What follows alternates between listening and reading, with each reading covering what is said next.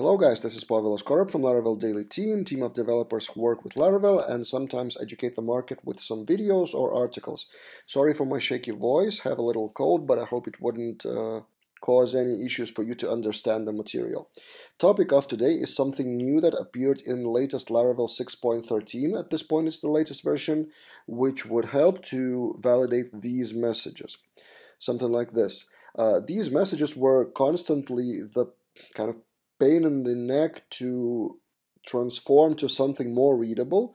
So if you have validation for array or some more complex structure, you cannot just stick with default Laravel validation messages because they are not readable for normal human beings. So products, zero product ID, what is that?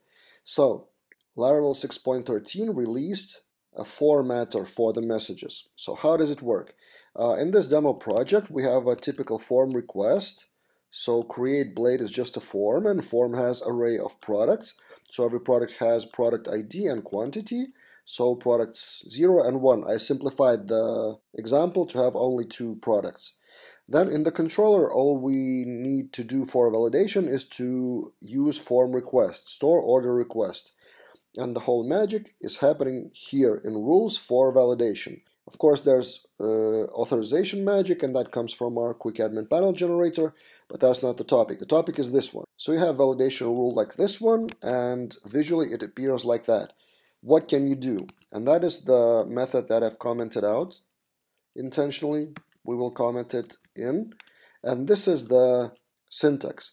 In form request class, you can specify with validator method, and I never really understood why, what is the use case, but now Mohammed from Laravel team explained it to me in GitHub issue, in GitHub pull request for this specific feature, and this is the new thing in 6.13, set implicit attributes formatter.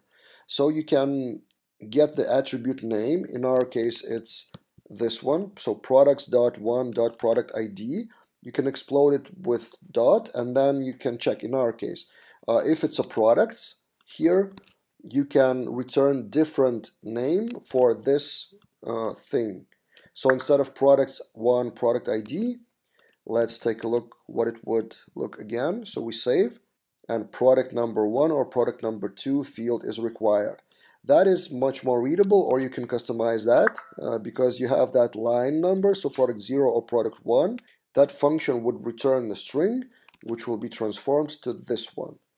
So that is, again, that is new in 6.13. I will put a link in the video description to the actual pull request, so maybe you would have more context, and I hope it will help you to show validation messages a bit more pretty. If you want to support this YouTube channel, subscribe to it first, and then check out my other products, which is online courses for Laravel or Laravel code generator for admin panels, which is at quickadminpanel.com. See you guys in other videos.